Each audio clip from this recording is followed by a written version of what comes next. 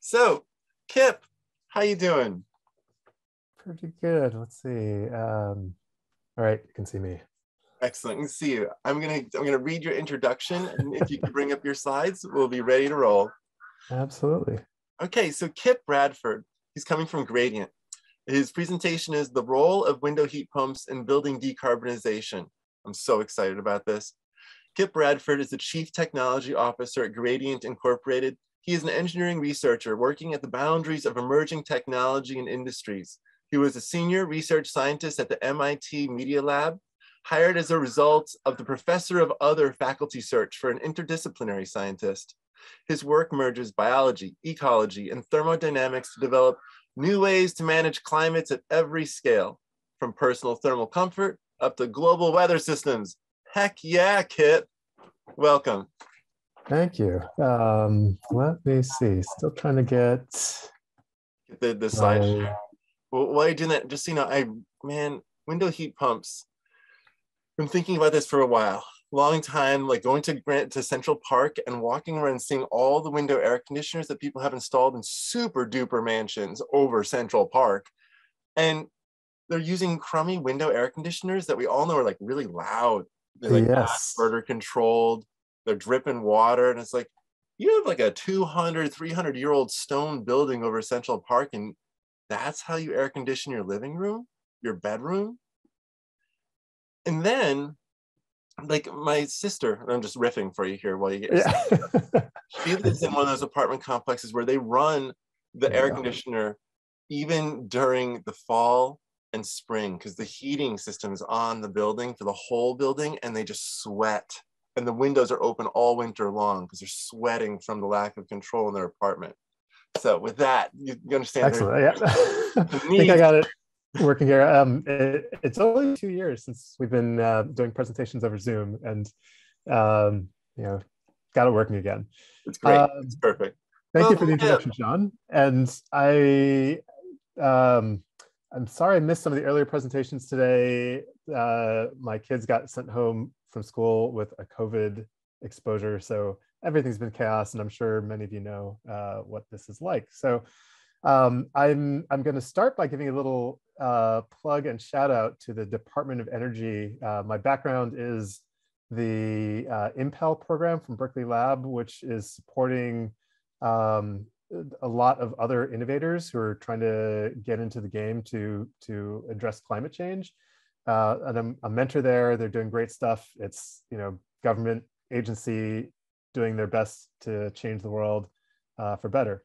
But the thing that I want to talk about today is window heat pumps, as Sean mentioned, and particularly some of what we're doing at Gradient. So I'll start with our mission. We're trying to cool the world by transforming every home and building to make it more comfortable and use less energy. And really, this is something that I stumbled into a while back when I was hired to the MIT Media Lab through this professor of other faculty search. I joined the Media Lab, and my first couple days there, a number of the senior faculty had come up to me and saying, we've got this amazing building, but it's uncomfortable as hell. It's always either too hot or too cold. We can't control the temperatures in our offices.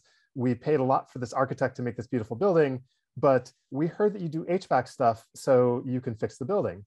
And it's true. In my job talk, 45 minutes of me blabbering on about the future of XYZ, there was about a 3-minute segment where I talked about an air conditioner startup that I had in 2008, 2009, making secondary loop window air conditioners that I had patented, as well as later medical devices that were in Air Force helicopters that were keeping people's bodies at a stable temperature after they had traumatic injuries that used secondary loops. So I was very into HVAC. My background is biomedical engineering, actually, and I got into HVAC through the thermal comfort realm. And I quickly found out that people in this industry don't really think about comfort in terms of HVAC and air conditioners. What they're really focused on is temperature, energy, heat exchange, and the human element was really left out. So my first air conditioning startup was focused on how do I bring comfort to building occupants with the least amount of energy. And that was in 2008, 2009, like I said, very, very bad time to be on the East Coast trying to raise money to do a hardware startup. So we got a lot of interest. We won some design awards, and I got a patent out of it. And then things kind of went quiet for a while, and I went and consulted and did some other things. When I applied for this job at the Media Lab, I applied as a biomedical engineer who had done a lot of management consulting and things that I thought would be interesting. But the thing that was the little seed that they hooked into was really this fact that I did HVAC. Like, I built air conditioners and chillers and things of that nature in my garage for medical devices. I built a wearable air conditioner for Adam Savage from Mythbusters that was modeled on a wearable air conditioner I built for NASA for their spacesuit simulator. So I had this weird thread of HVAC stuff, and Nicholas Negroponte sat me down and said, you can really control temperature in a lot of environments. What about cooling the world? What about tackling climate change through innovations around thermodynamics? And we brainstormed for several months and came up with a lot of really interesting areas that had high impact. And right after that, a beautiful coincidence, the book Drawdown came out, and Drawdown really brought home how important it was to reduce the global warming impact of air conditioners in particular. And when I joined MIT, Nicholas said, your job here is to create a new field of science that is uniquely you, that has both magic and impact. And if you do that successfully, you'll become a tenure track professor at MIT. And it's like, oh, this is fantastic. Fortunately, I did not become a tenure track professor at MIT at the Media Lab. This was all before the Jeffrey Epstein episodes. And instead, I went to Yale to the School of Architecture to help start a new center for ecosystems and architecture to really look at the flows of energies into and out of the environment. And that really got me thinking about buildings in particular. So if you think about buildings, I'm sure all of you are well aware and have been discussing this.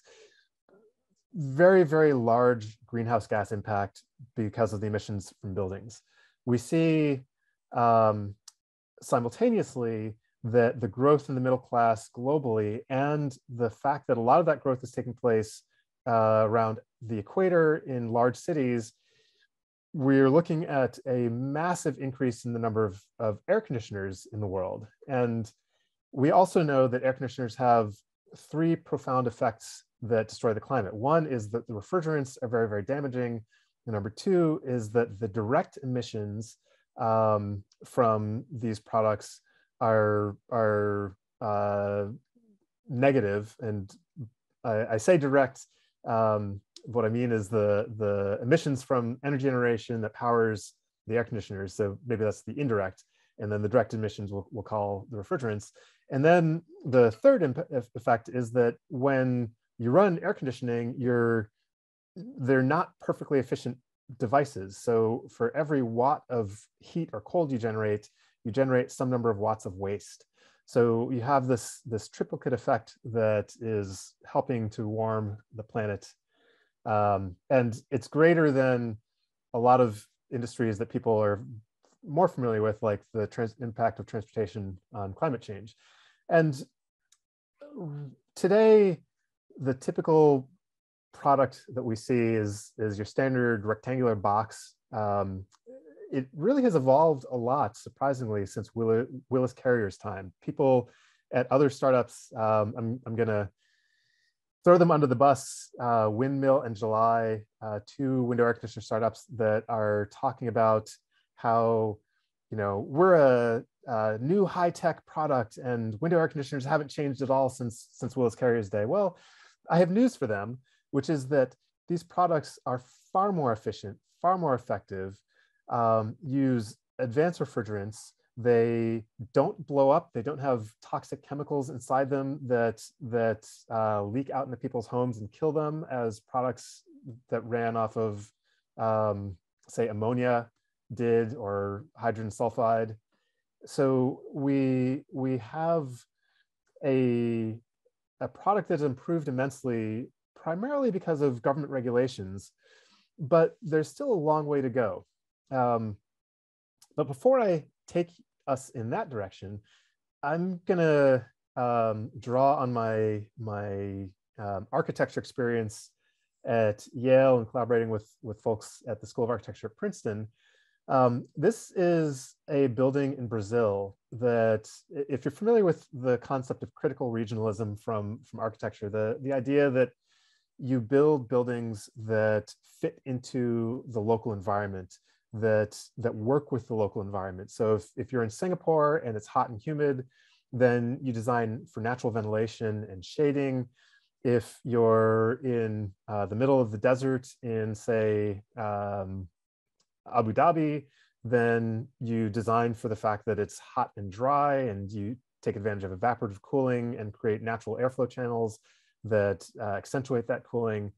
So that concept in some ways is very quaint. It is great architectural practice, but it doesn't necessarily fit as well with today's world, with our business practices, with ASHRAE standards, that if you're going to build a building and you don't want to get sued by the building occupants or the building owner, you build to the standard.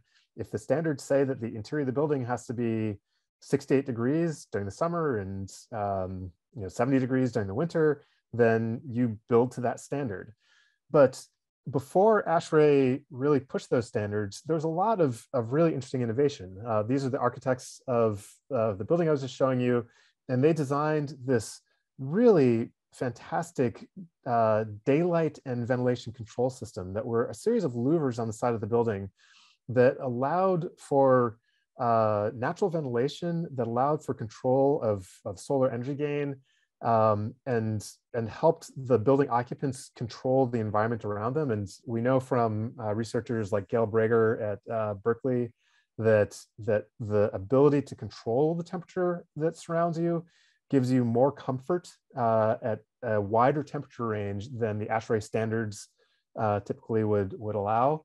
And this building was a set of just really innovative buildings that took advantage of the local environments, local know-how, and natural features.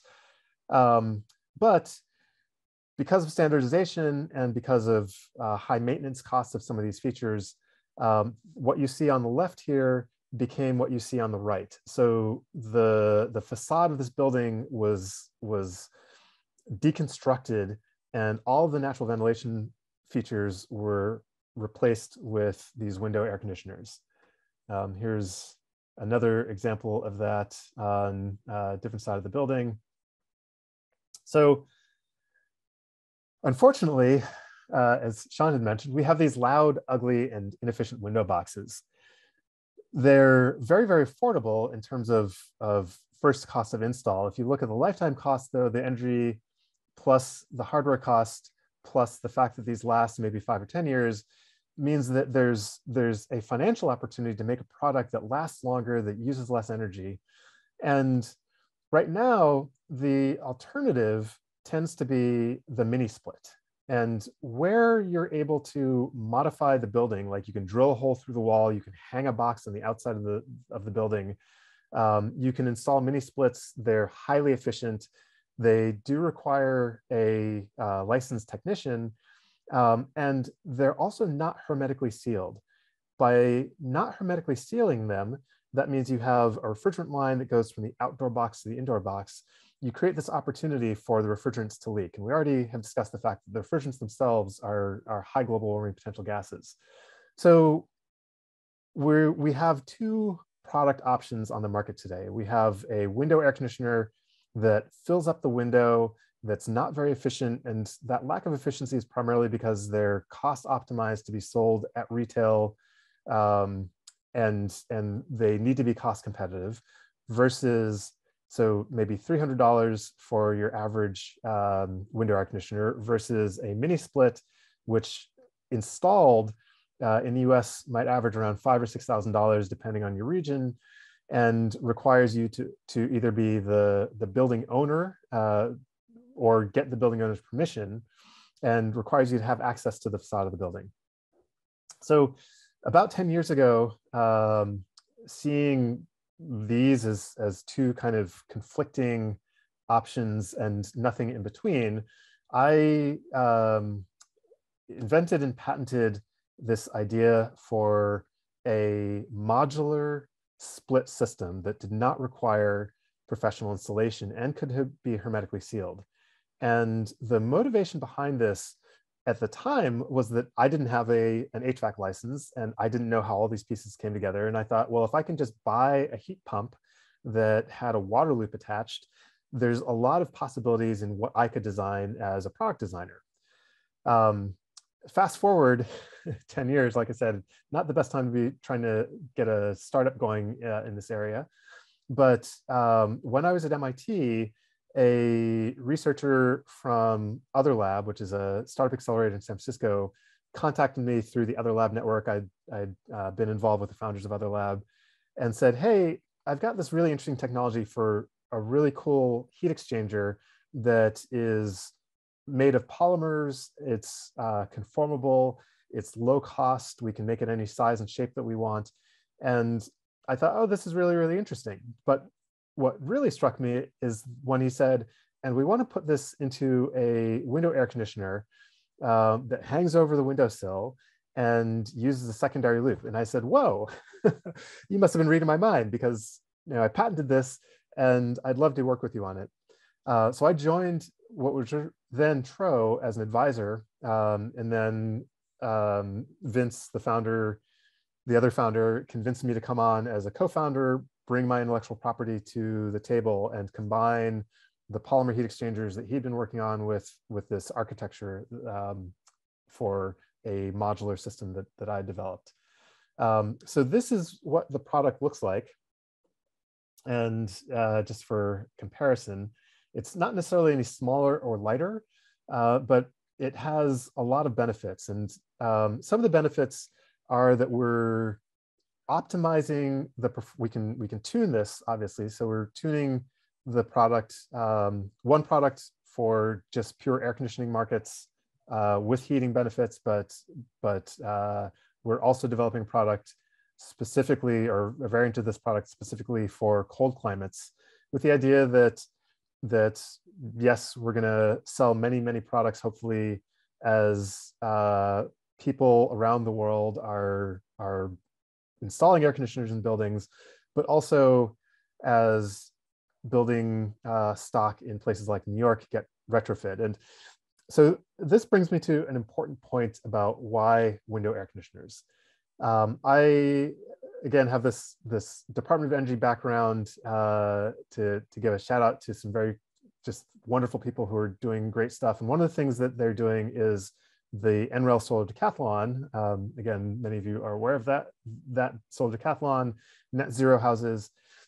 When I judged the net zero houses, there's some amazing technology coming out of Europe and Asia and America that uses energy very, very efficiently to provide thermal comfort. So hydronic heating, hydronic cooling, ground source heat pumps, coupled with hydronic systems that allow the fresh air exchange when appropriate, and can switch over between fresh air and natural ventilation and energy enhanced comfort systems, again, like radiant, hydronic radiant systems.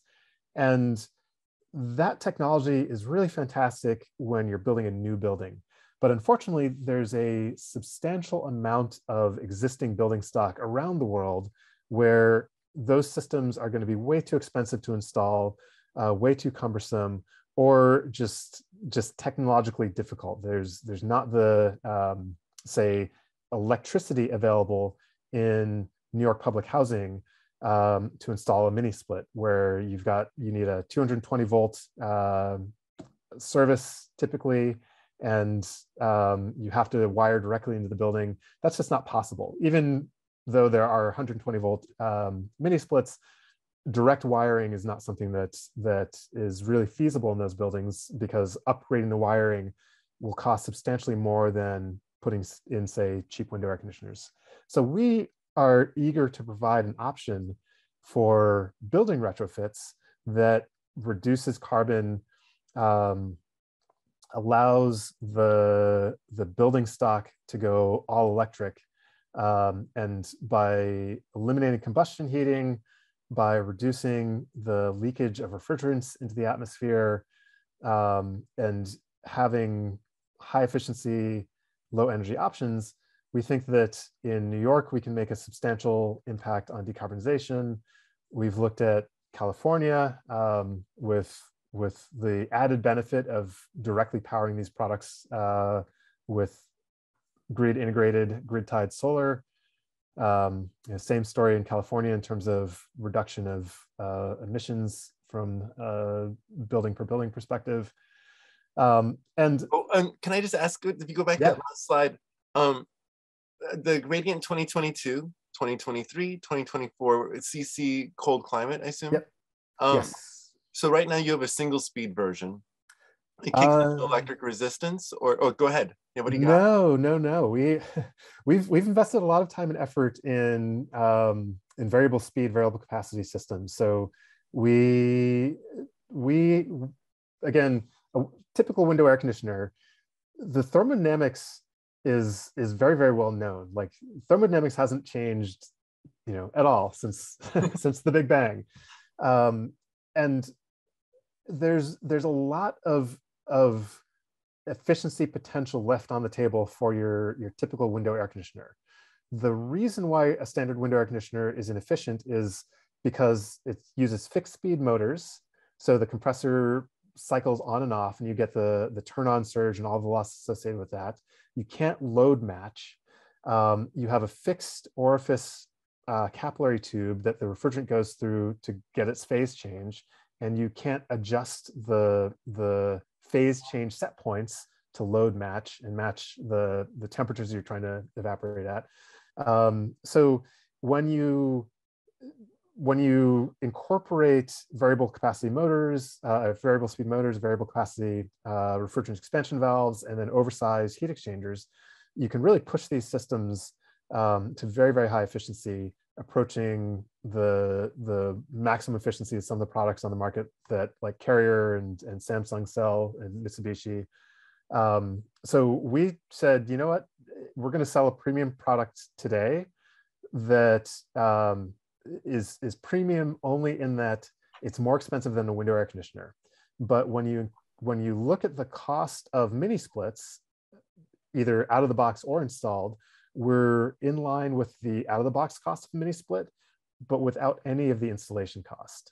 So our reason for doing that is we want people to be able to adopt this product widely. Like it doesn't really matter if we make the most efficient product on the earth that nobody can install. And being able to take this out of a box and drop it into any window. Today we have a mounting bracket that constrains the window size, but in general, the concept is that you've got an outdoor unit and an indoor unit, just like a regular mini split, and we can put on a mounting bracket inside the window. There's no refrigerant that enters the building envelope. You can hang it on a bracket outside the wall and have a wall penetration for the water, the secondary loop lines, water, glycol, and electrical connections. So it gives us a lot of flexibility in the future with the product configuration. So if I'm understanding, this is the California emissions, and you're assuming there's not much electric heating here because we have a warm winter. Whereas your slide showing New York had a fair amount of gray electric resistance heating because of sub 5 degree Fahrenheit weather or something like that? Well, so right now, this is a slightly different way of looking at it is the leftmost column is what your emissions because of combustion. Mm-hmm. Electric cooling is less than that, and then the refrigerant losses are less than that.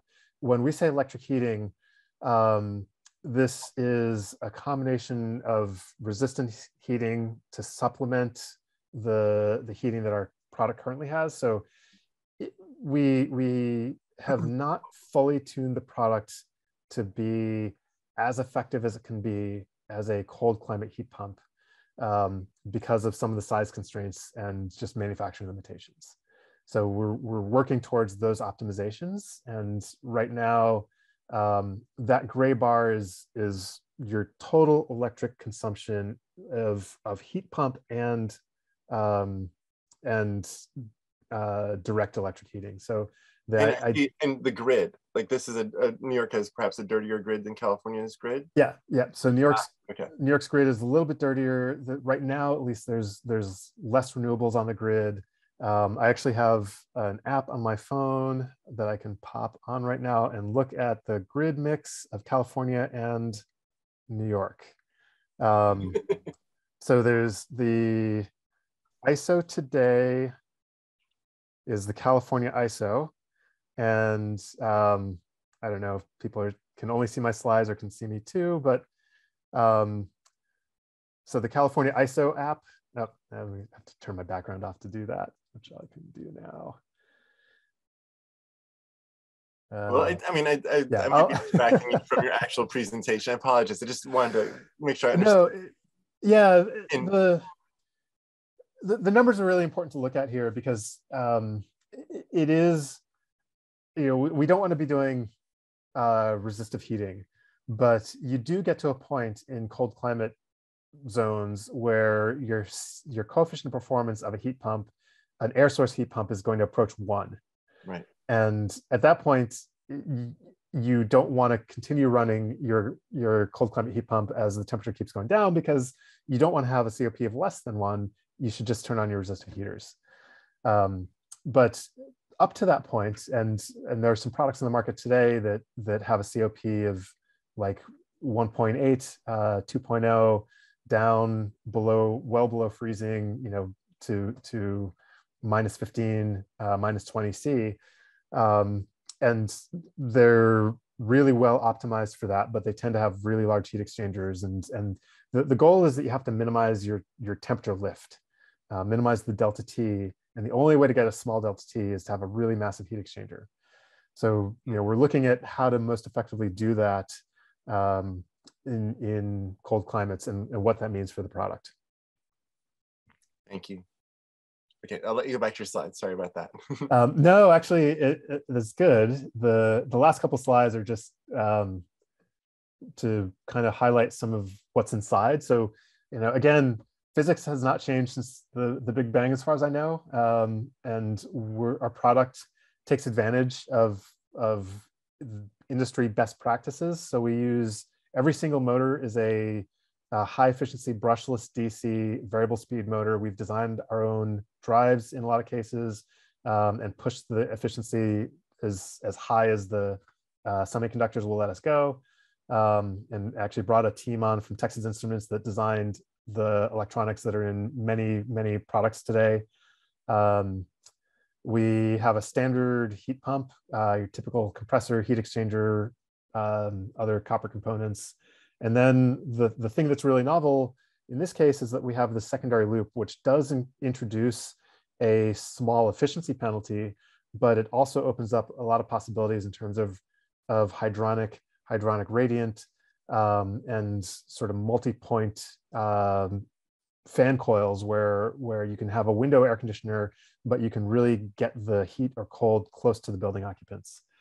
And there are just some more glamour shots of facades with the product. So I'll stop there, and I don't know if you want... It's fantastic.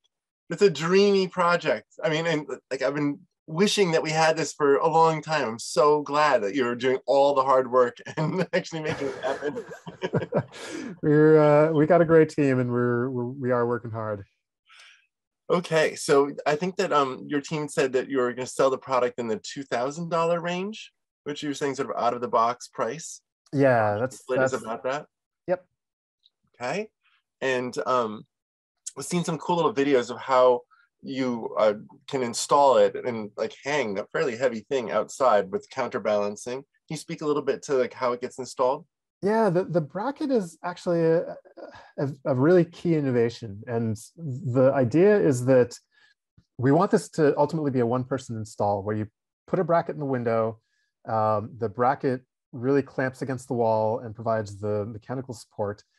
And then you can take the outdoor part of the system, mount it onto the bracket, and then securely push it out of the window. So that does two things. One is that it prevents the risk of this falling out of the window. And it also eliminates the possibility of theft. Like people can't, you can basically lock the window so that nobody can pull the air conditioner out and then have access. So that there's 2-inch gap when the window is fully closed against the product. So if somebody could, physically remove this thing, which you can't because it's locked to the bracket, then you have a 2-inch gap that they're not going to get through. But the bracket's designed to take the load off of the person who's doing the installation. So it's actually got gas springs which counter the weight of the cantilevered box. So you slide it onto the bracket, and then with the gas springs, it's essentially neutrally buoyant, and you can just gently lower it down. And if you need to service it, it's exactly the opposite. You just gently lift it up and then slide it forward and lower it to the ground. Beautiful engineering, beautiful. So when do you become like ready for sale? Oh, I'm sorry. I'm supposed to be working on the next person. Sorry, I'm really into your product. We are ramping up production now, hoping to have this in the market this summer, but given all supply chain chaos and everything else, there's a chance that might be next summer. But ideally, we'll have the product in the market Q3 this year, Q4. Okay, the world needs you. Keep on going, man. Okay, We're thank you, Kipp. working on it. Thank you very much for having me. If you can go over into the chat. No, thank you. Really, I'm so pleased. So I want to be one of your customers. All these affordable housing developers that are on this chat here, a whole bunch of us are like, oh, a fast, easy way to electrify that plugs into a 120 volt outlet. Thank you. Sign me up. So yeah, thank you, Kipp. Appreciate it. Great. With that, I'm going to introduce Stet Sanborn.